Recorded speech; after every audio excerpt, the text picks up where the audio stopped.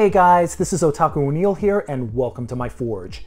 So in my last video, I've given you all a step-by-step tutorial on how to piece together the entire inner frame for this perfect grade model kit for Gundam 00 Exia.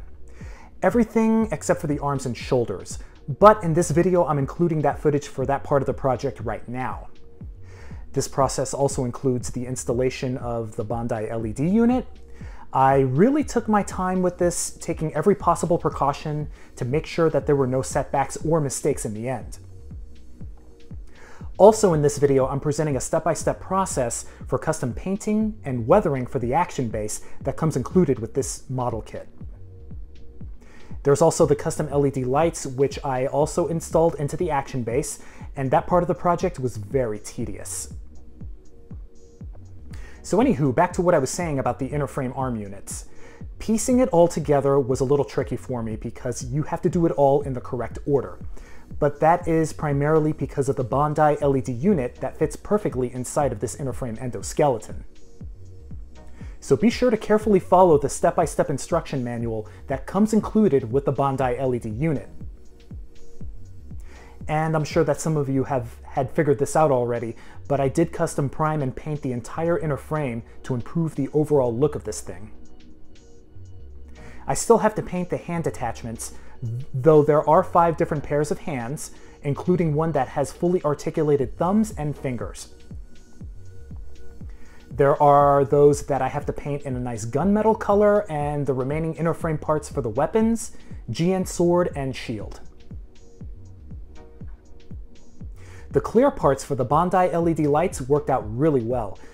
You have one clear piece that goes inside of the upper arm, and you also have to add foil stickers inside so that more light can be amplified. I also love that silicone strip along the shoulder and how bright it looks once you fire up the LED light in that area. The posability and articulation is great for the shoulders, elbows, and wrists.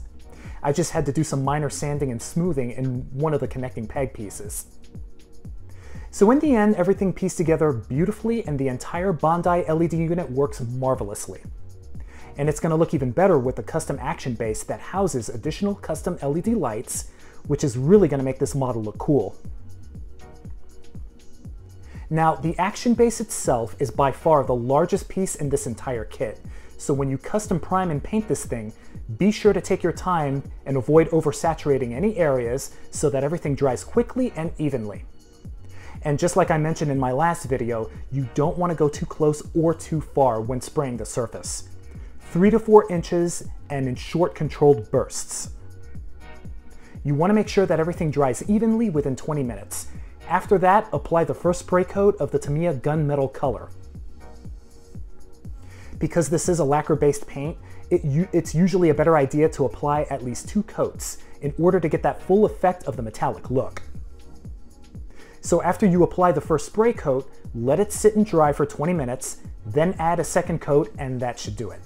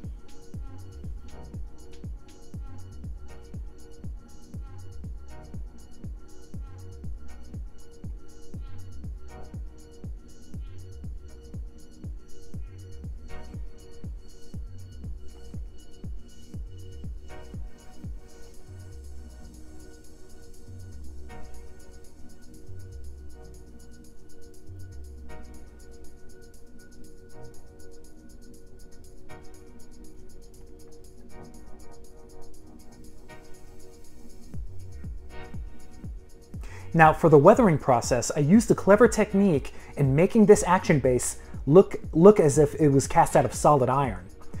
And I did that by using a silver metallic Gundam marker for detailing the cracks, edges, and recessed areas all around the surface of the action base and armature piece. In the next phase of this project, I went ahead and added 10 mega-size LED lights. But first I had to drill tiny holes in specific areas where I knew I was going to be able to glue and secure the lights along the backside. And the best type of glue to use for that is Bob Smith Industries Extra Thick Super Glue, combined with an accelerant solution, which will speed up the drying process of the glue in seconds rather than minutes. I definitely took my time when gluing the LED lights on the backside one by one because all of the wires are 14 inches long. So I had to secure and organize all of that wiring by gluing the LED wires in specific areas while getting it all to funnel to the same area where you connect the positive-negative wires to a power supply that includes an on and off switch.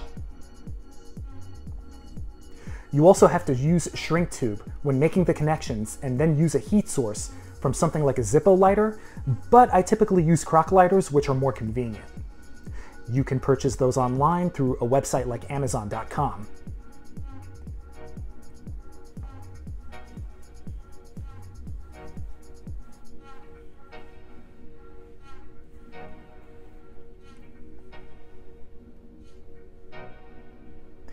Now for the power supply, I decided to use a AA battery holder to supply power to these LEDs.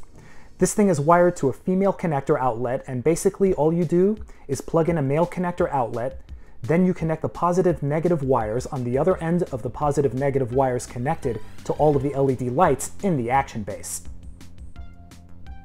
Very simple and straightforward, and using Evan Design's LED lights are that easy to use.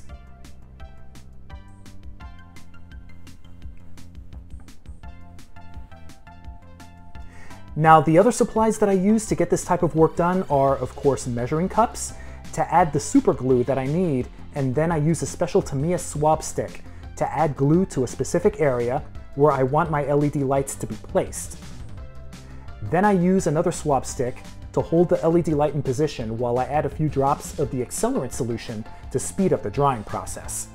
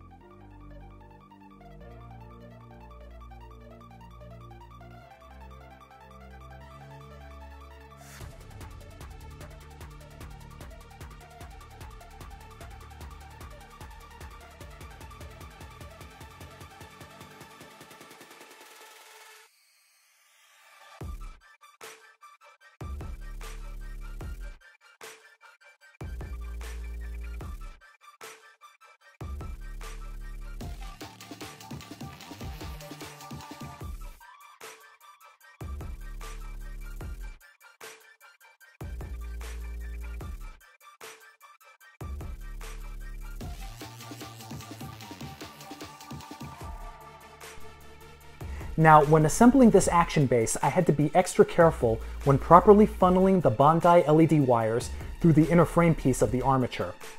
Also, I had to make sure that the Bandai LED lights wouldn't conflict with the custom LED lights inside the action base. But everything worked out successfully in the end, thank goodness.